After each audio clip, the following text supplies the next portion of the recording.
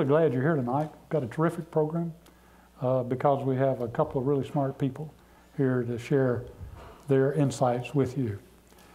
Curtis Wilkie and I have had the privilege this semester of teaching some very bright students. Journalism 580 it's called, and it's been a class on Camelot, the Kennedys, and the media. And tonight we're going to discuss that very topic with two people who have seen politics and public policy from many perspectives. And they have the good fortune of being close friends with Curtis Wilkie. And I have the good fortune of being able to work with Curtis, who is the inaugural fellow of the Overby Center. And so I'm going to let Curtis introduce his good friends, and then we're going to have a conversation. I gotta hear this. I hope you'll join in as well. Yeah, and I have the best fortune because you're all friends of mine, but I want to especially welcome Susan and Tom back to Oxford. They are frequent guests to Oxford and stay with Nancy and me and come down for various things. Sometimes, usually we don't make them. Now we have to sing for our supper. Sing for your supper and your football tickets. But anyway, we're delighted to have you. Just a little bit of background. Tom Oliphant is one of my dearest, oldest friends. We've been running mates for 40 years or more. We worked together at the Boston Globe, and before Tom became a columnist for the Globe, we quite often had bylines. We called it either the OWL team, Oliphant Wilkie, or the WOE team, Wilkie Oliphant, and we covered a lot of national politics together. Tom is married to Susan Spencer, who has been a member of the CBS News team in Washington. We won't say how long, maybe, Susan, because a while. For a while. And Tom and Susan both have covered the White House.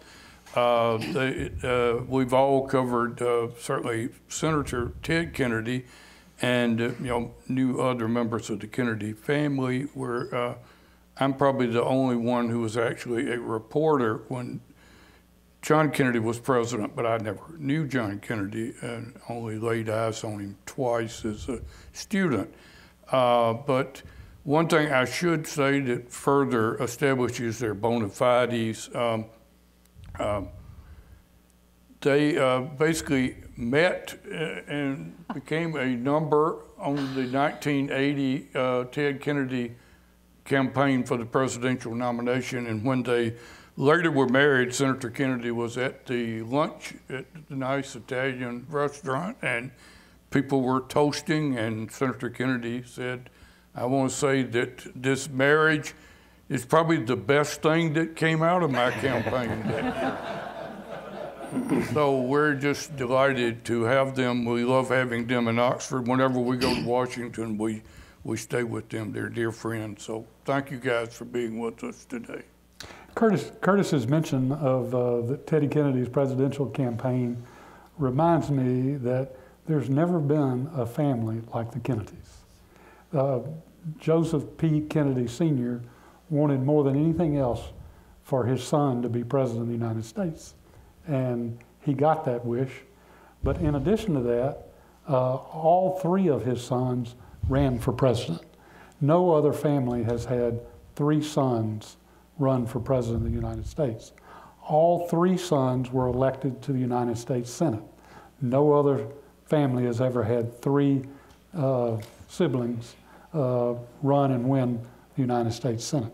So I'd start by asking Susan and Tom, because you're good at understanding politics, what is it 50 years later that causes us still to be fascinated with the Kennedys and specifically John Kennedy?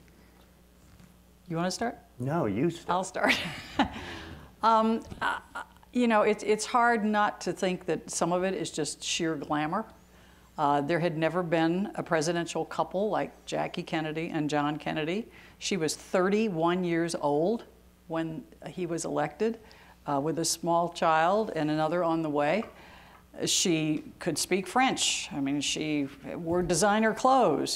She knew how to present herself. And, you know, she was following Mamie Eisenhower, which may not have been a tough act to follow, but nevertheless, the two of them were so refreshing and startling, I think, to the public, that there was this image that lives on, and lives on in more than a little bit because of her, because, you know, she's the one who came up with Camelot. She's the one who told Schlesinger, right? Teddy White. Teddy White, yeah, that this had been her husband's favorite song. And once that got into the national psyche, you sort of think, well, that must have happened at the time of when they were in office, but it didn't at all. It was much later. She guarded his image and she kept it up, and so there they are.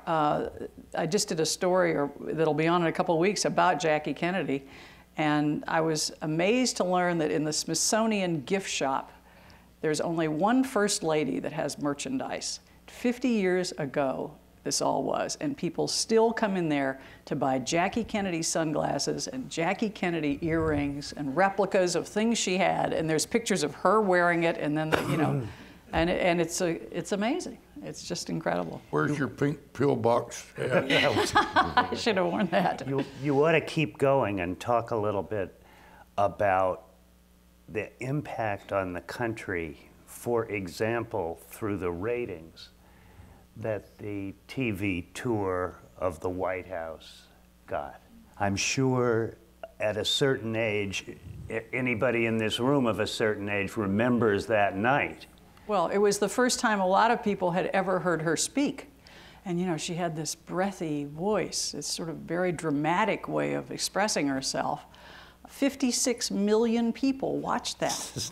That's like 1 in 4 Americans at the time. I mean, we can't get that many people to vote, you know. So it was amazing. I actually, I was a high school kid in California, a teenager, when 1960 happened, and I got swept up in it.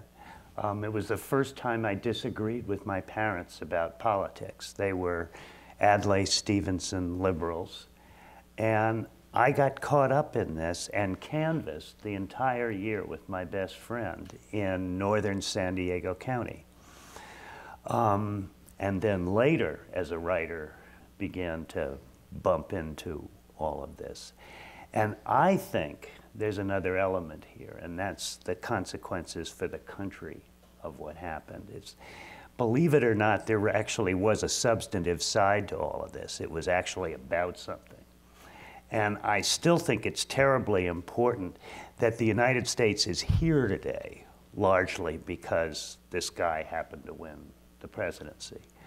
That may be one of the bolder statements made from this stage. You want to explain that?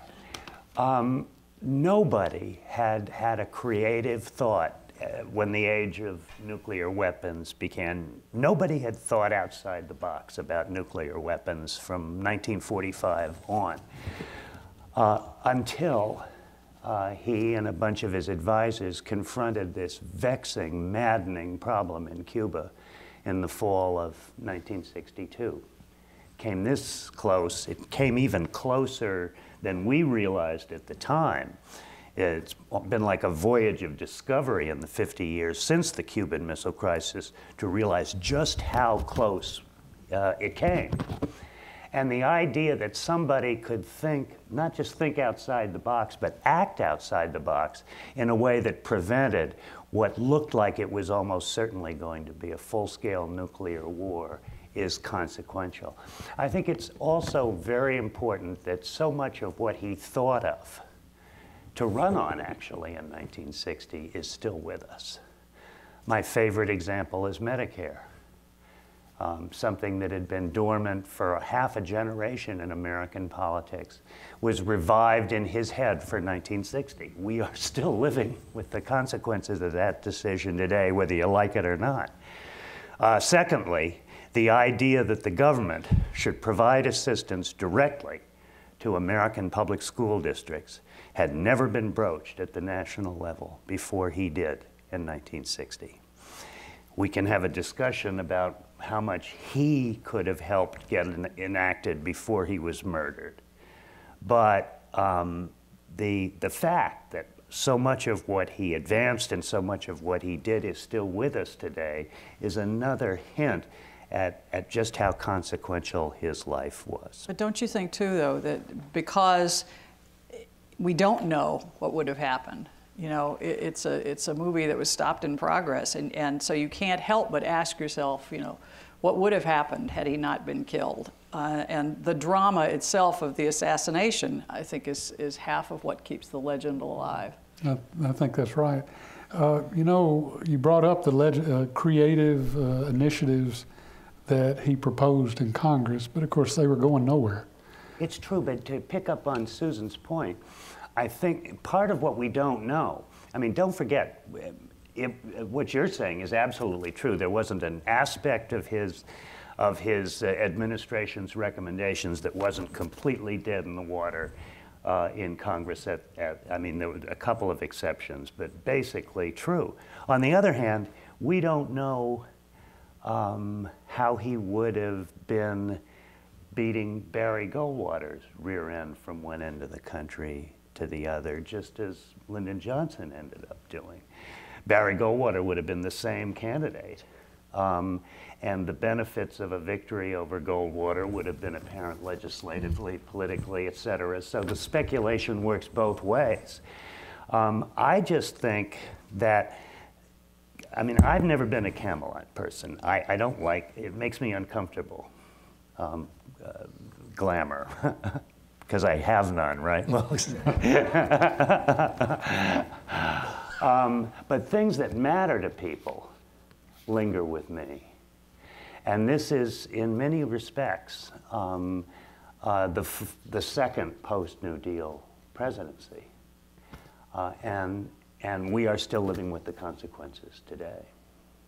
As you know, Lyndon Johnson got those things passed.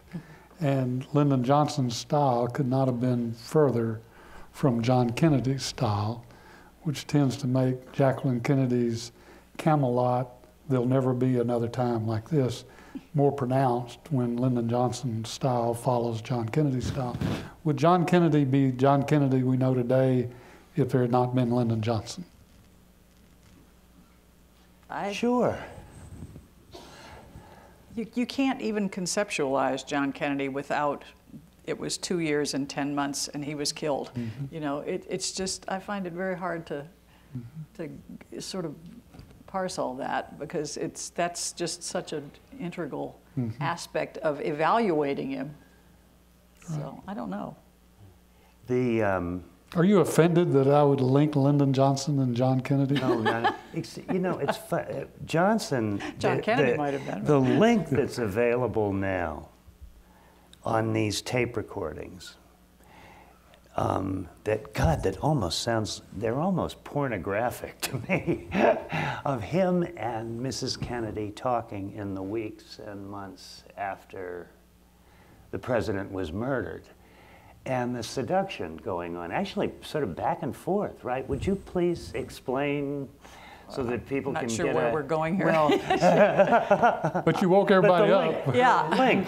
The link really occurred. There really was. No, when they released the LBJ tapes, there's some of her. She had been, you know, when Kennedy was killed, Mrs. Kennedy had no place to go. She had no home. Johnson let her stay in the White House as long as she needed to, wanted to. And he had sent her a note, and I believe she called him to thank him for the note. And if you listen to that tape, it's very strange, because these two powerful people are obviously testing each other. Even it's 10 days after the assassination. And she, you know, oh, Mr. President, Mr. President. And he's, oh, my little girl, you know, we're just going to take such good care of you. And it's just bizarre.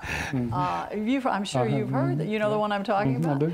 Yeah, and then he says something like, she tells him that she has more notes in his handwriting than she has in Jack's.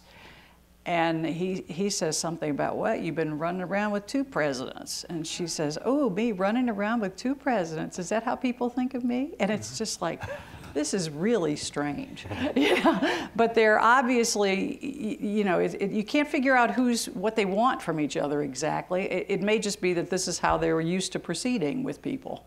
But I found listening to that very telling. You should try it if you can find it. It's out there somewhere on YouTube. Well, that continuity was everything to Lyndon Johnson. I mean, not deviating 1 millimeter from the course as it existed on November 22nd, with one exception. I'm convinced, Vietnam, where there was a change, a lurch. Yeah. Well, we discussed in class today what Kennedy would have done if he had lived in Vietnam. We'll never know, but the 2 of you studied him and how he came to achieve public policy. What do you think? Well, my favorite source is Edward Kennedy, who absolutely harbored no doubt whatsoever. In fact, he got angry if you tried to introduce another point of view, which in deference to the facts, you can introduce another point of view. It's just Kennedy didn't accept it at all. And he always looked at it from the standpoint of, would President Kennedy have ever ordered the bombing of the North? And would he have ever allowed anything approaching 50,000, much less 500,000 American soldiers to go there? And the answer from the available evidence is that would never have happened. That's impossible. And I think, I'm not aware of any significant evidence that supports a contention that Kennedy would have supported the escalation. Just the opposite. Kennedy had a well-known disdain for the generals and their predictions. He viewed their predictions with lots of skepticism. He had had 2 really shattering experiences with what Kennedy, I think, as the historical record continues to build, is one of these presidents who, among other things, is an example of how leaning on people for advice or information can be really dangerous in any setting. And the deference that one is sort of inclined to feel instinctively toward the military or toward military advice in foreign policy crises, it's all understandable. But the Bay of Pigs and the first shock waves of the Cuban Missile Crisis convinced Kennedy that these guys are as capable of screwing up as anybody else. And you always have to have an independent counterweight to the advice of experts, which is why God created White Houses on the 8th day. Tom, you mentioned being caught up in 1960 with John Kennedy, and clearly he created an idealism across the country that had not been there before. And that idealism, Curtis and I were on a program last week that asked the question, did idealism die with John Kennedy? And we went pretty quickly from idealism to cynicism. And so I'd ask both of you, because you really monitor and know political attitudes, did idealism die with John Kennedy? And why did we move so quickly from idealistic highs to cynical lows? Manic depressive national character. Boy, that's a tough one. I think the national shock was such that it pretty much shattered, it shattered people. I mean, I wasn't all that old when it happened, but I do remember it happening. And I've never had another experience like that. I mean, it was just, if you weren't there, it's sort of hard to imagine the state of the country. For it not to have long-lasting effects, I can't imagine. I mean, particularly because of the perfection of these 2 people that, at least not in my household, my family was Republican, they weren't so perfect to them. But the image that they had managed to create very carefully And I think people felt close to him. The man had something like 64 press conferences, I think, some in less than 3 years. Right. He'd won, like every 2 weeks he would have a press conference, and so people watched them. So the fact that he was killed in the way he was killed, it couldn't help but scar the national psyche. You know, one image of that pink dress, and you know, you can kind of appreciate the horror of it. Just 5 years after it happened, though, when Curtis and I were babies, it happened again. You know, twice. Yeah. Yep. So adding to the cynicism and disbelief, and what's the point? It's accumulative. And you had a government that was lying repeatedly about Vietnam. It was very hard not to become cynical once you realized that, you know, our leaders were lying, and then on top of that, you get Nixon in, and a neurotic, at best, a liar, a crook. And how do we not become cynical all in a decade from 63 to 73? Do you think it was reflected in our work? I've often wondered, you know, you'll remember when Edward Kennedy started out in 1980, those of us who were going to take, you know, whether it was Carter or Reagan or those who were going to take that journey in 1980, because of Kennedy, I can remember there was a lot of talk around the plains. You know, we're not gonna make the mistake that people made in the press 20 years before when John Kennedy ran. We're gonna be tough, idealistic, and all. Of course, Kennedy made it easy for us because he screwed up so much. all you had to do was have a tape recorder running, and So are you saying Ted Kennedy was held to a higher standard? No, he was held to standards.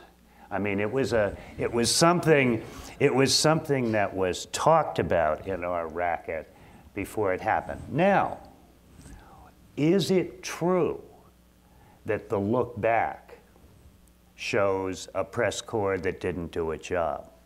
On which? 1960. In the case of 1960, I'm absolutely positive it didn't. Where I have my doubts is 1968 and Bob Kennedy. No, I'm sorry, I didn't quite understand. In terms of 1960, you have, if you do, what do they call it in the academic journalism departments today? Content analysis, is that the term? I mean to learn what that is someday. But apparently, people who have done, like, you know, a month of New York Times coverage of 1960 or a summer of the Los Angeles Times after the convention in Los Angeles, and you can't tell anything. Political journalism in 1960 was a totally different animal than it is today.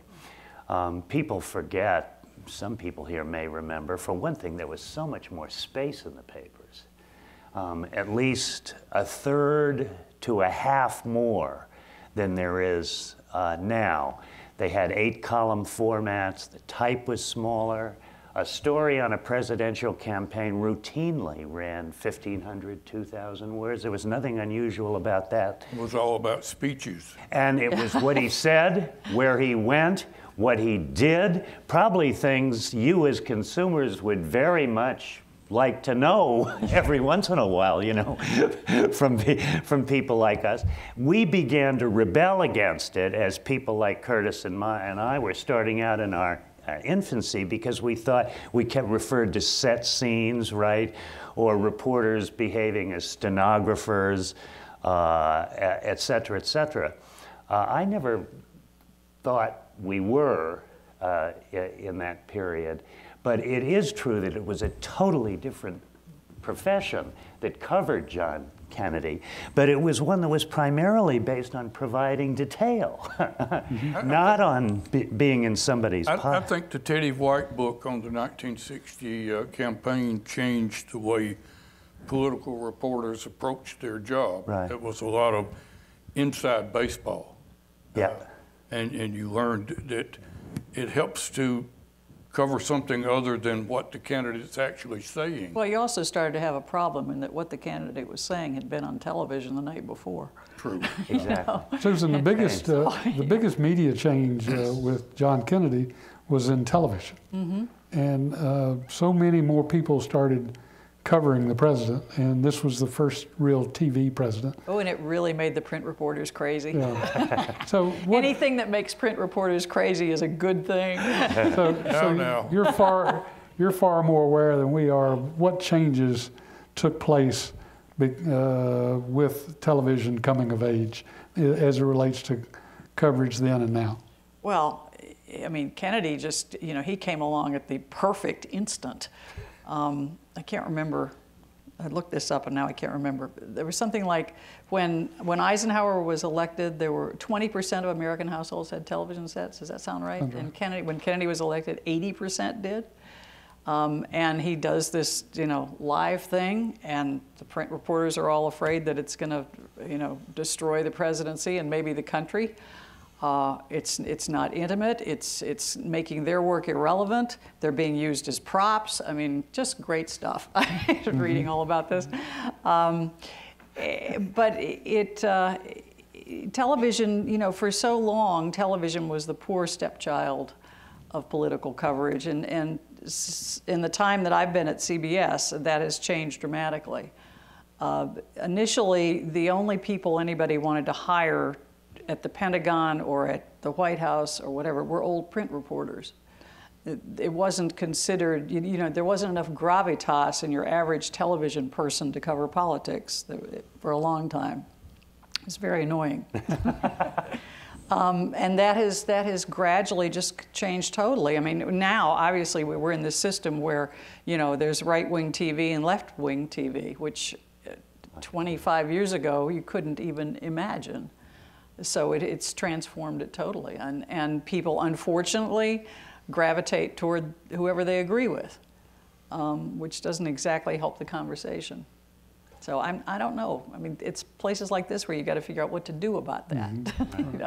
Though the numbers still stun me from back then. I mean, again, when he became when he's the first television president, and the idea of having the every other week televised news conference pops up, and they start in. What's the rating for the first one?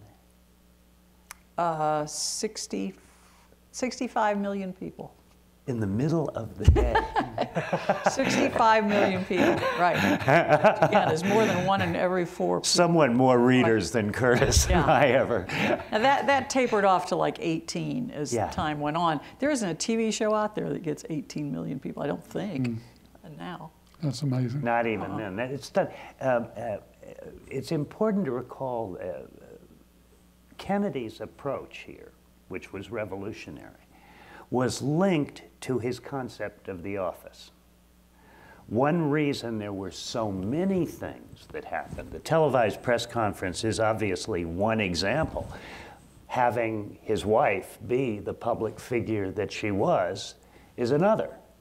Maximizing it in every way you can, because Kennedy had not a cynical, but a very realistic view of the power of the office. He was heavily influenced going in by a budding scholar who later became an iconic figure in American scholarship, Richard Newstead at Harvard, who had done the first really comprehensive study of presidential decision-making in American history in the years just before Kennedy was elected president, called Presidential Power.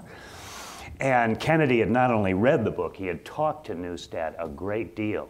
And Newsted's theory, borne out in his study of events, was that the presidency in the American system is a very weak office on paper and in reality, particularly because of Congress and in domestic affairs generally. It is true that the President of the United States can blow up the world and destroy all life on this planet.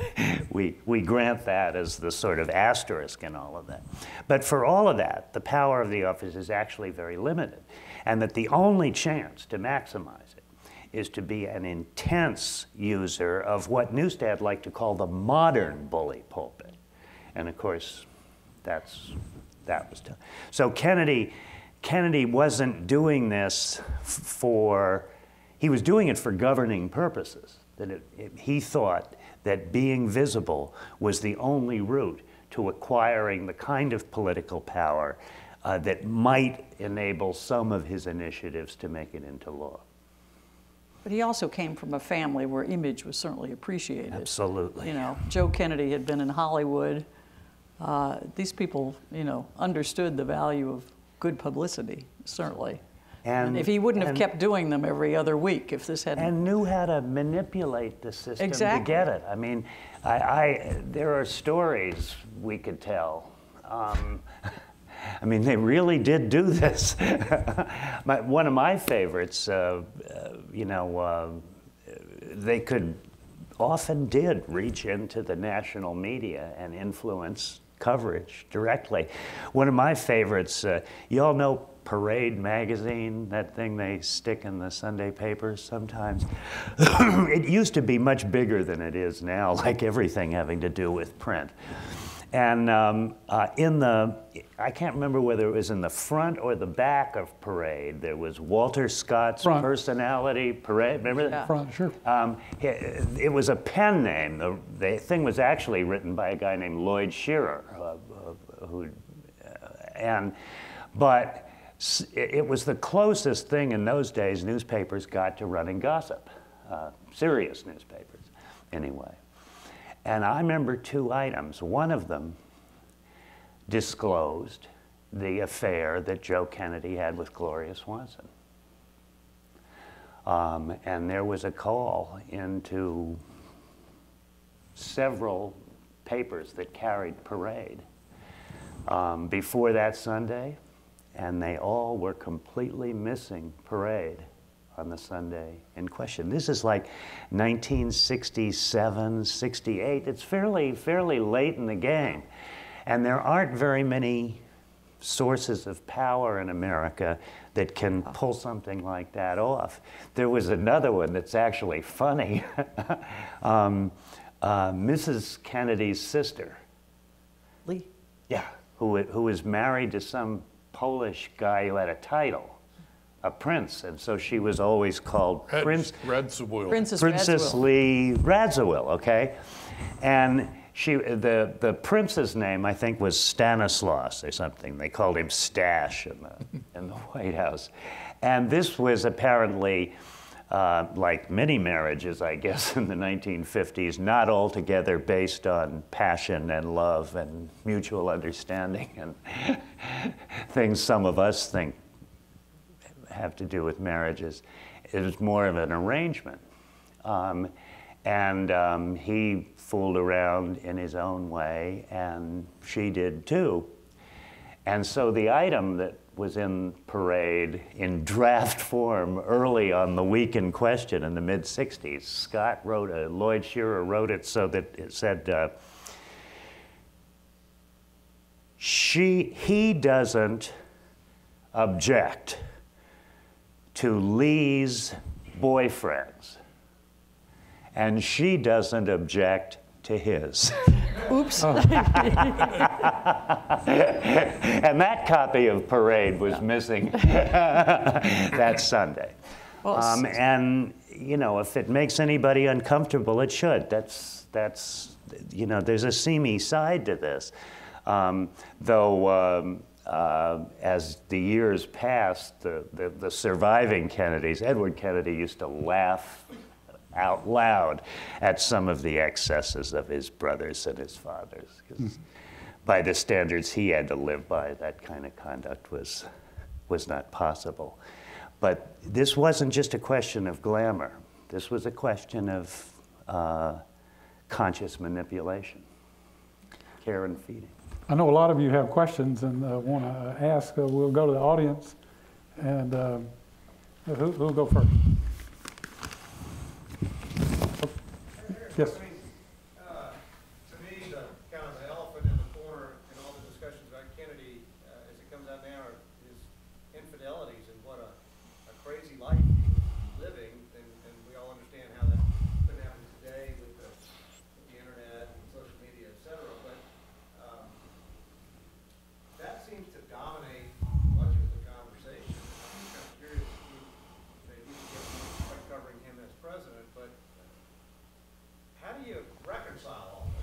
I think there was a different ethos. I think I mean, the White House reporters, as nearly as I can understand it, knew what was going on.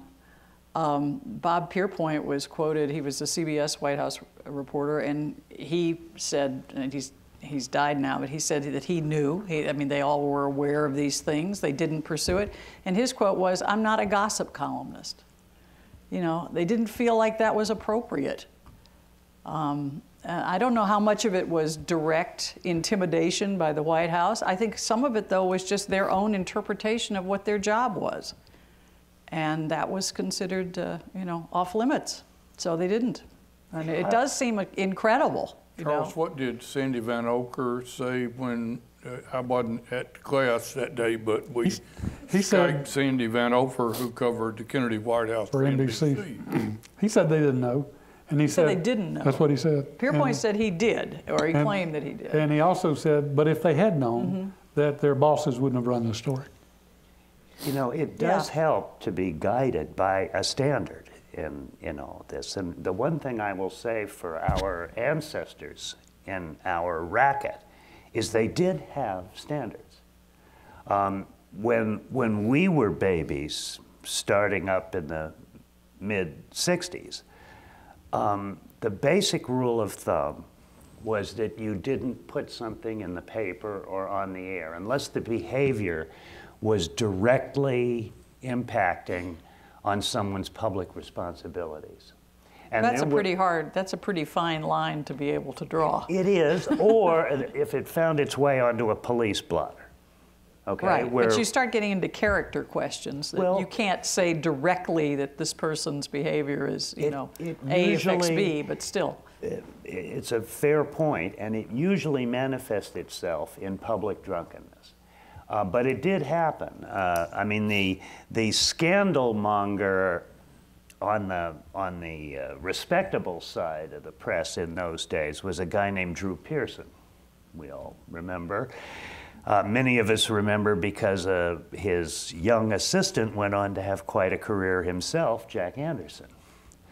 But that was basically the idea. And there would every once in a while be a story in one of Drew Pearson's columns that somebody was absolutely whatevered out of his mind on the floor of Congress or in a committee meeting. He spent years going after one of the most powerful members of the House Armed Services Committee, Mendel Rivers of South Carolina.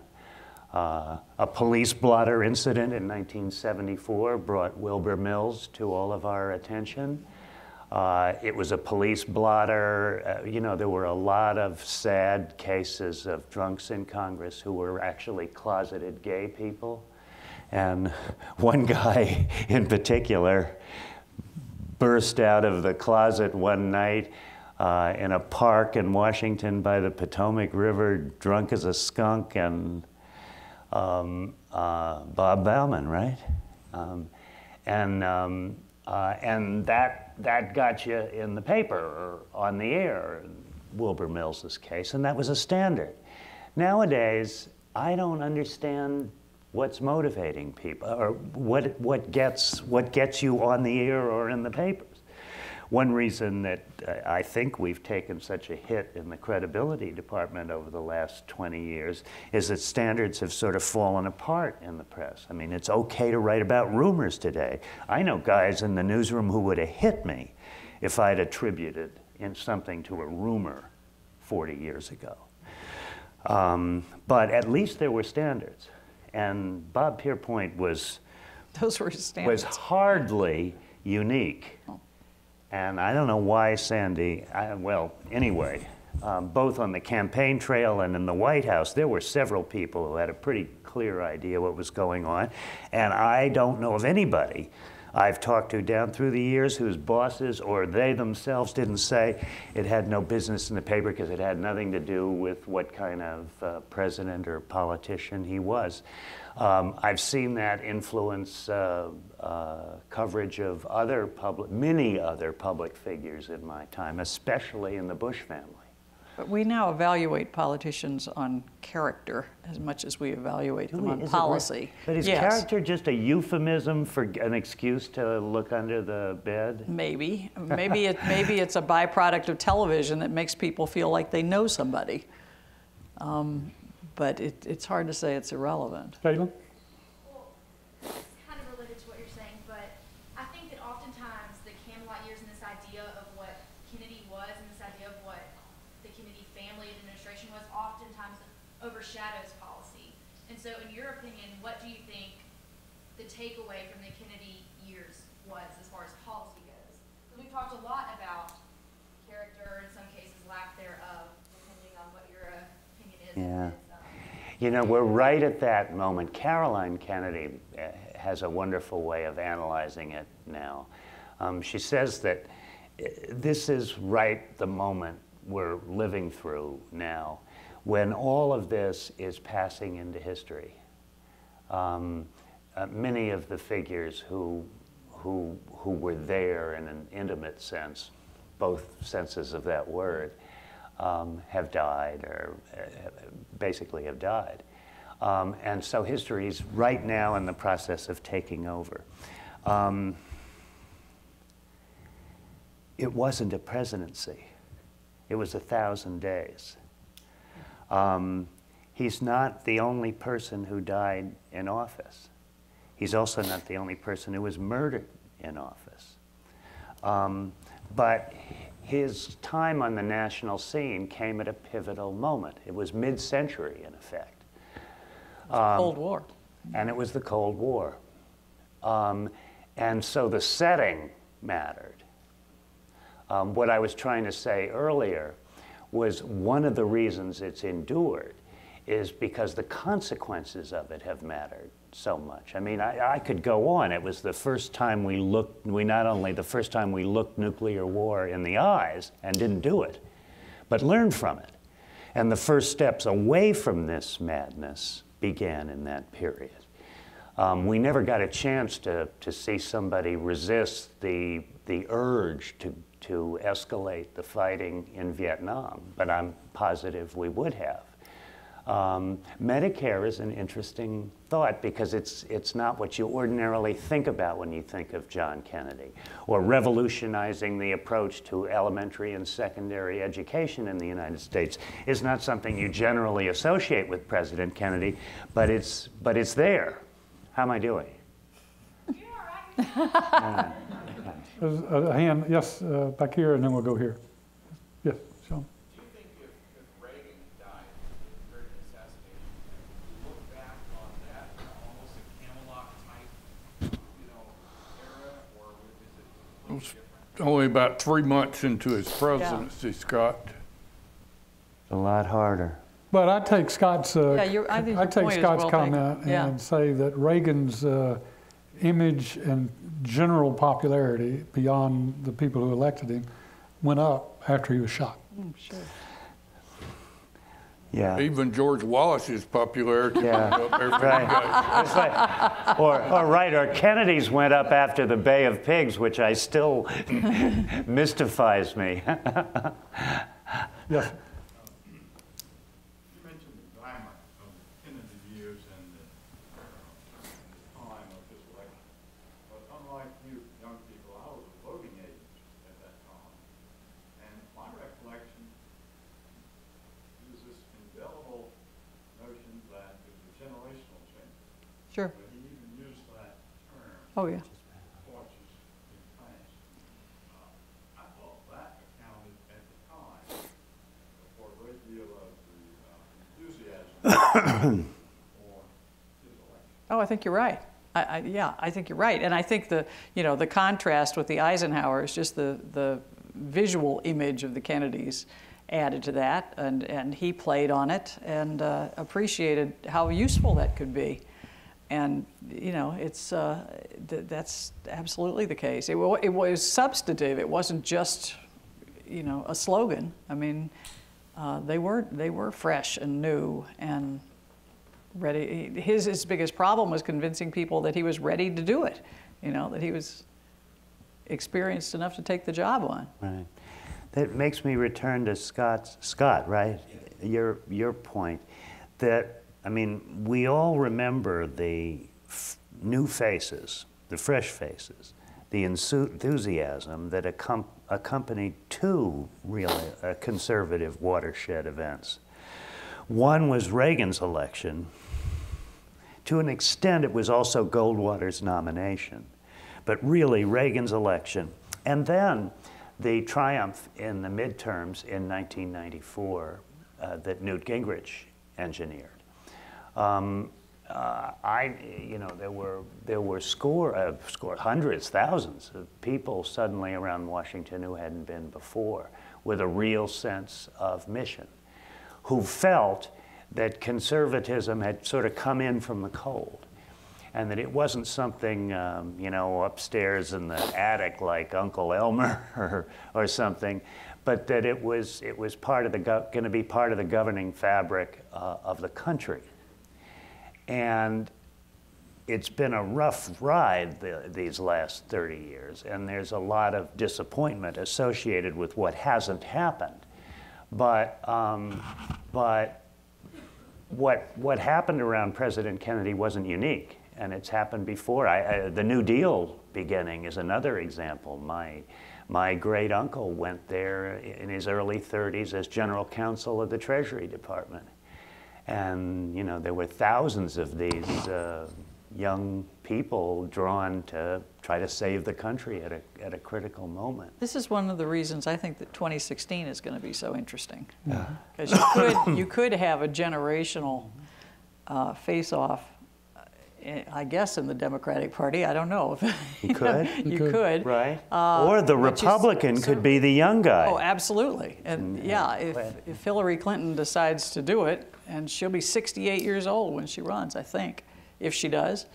And you try to figure out, well, who are the Republicans going to end up with? And, none of them is anywhere near that old. I mean, they're much, much younger than that. Reminds me of the line. Remember when John Lindsay finally stopped being mayor of New York City in the mid-'70s? He was replaced by, remember? A Beam. That's right. Who was a little guy, quite elderly. I think he was past 70 at the time he was elected mayor after this 1960s, whatever. Cool and guy. the first transition meeting, Lindsay had a guy working for him named Dick Aurelio, who we all knew in politics. And the A-Beam people come in getting ready to take over, and he turns and he says, well, the torch is passing to a new generation. That's good. You mentioned Lindsay, who was a Republican, later became a Democrat, but there was, not only was it passed to a new generation with Kennedy, but there were so many people who emulated Kennedy. Oh, yeah. You had a generation of kind of wannabe Kennedys. Still do. Stick the hand in the coat. Yeah. And it changed American politics, the style of the Kennedys. John Lindsay being one of them, slinging the coat over his shoulder. And in Boston, we had Kevin White and the loner in love with the city and all this stuff. And then one of Kennedy, so many lines got stolen, but the backhanded compliment that still impresses me the most, just before he went down to Washington to take office, Kennedy did a farewell speech at the state legislature in Boston, a place he'd avoided like the plague for all of his adult life. But while he was there, he talked about the importance of New England and Massachusetts as an influence on the forming mind of a national politician. And he went back to John Winthrop's time in the 17th century when the Sermon on the Mount's invocation of a shining city on a hill was used, and famously put it in his speech. And God, Reagan sometimes would take a hot stove rhetorically, and now everybody uses that line. Everybody thinks it's Reagan's line. Yeah, I mean, well, now. Yeah. That'll change. Yes, in the back.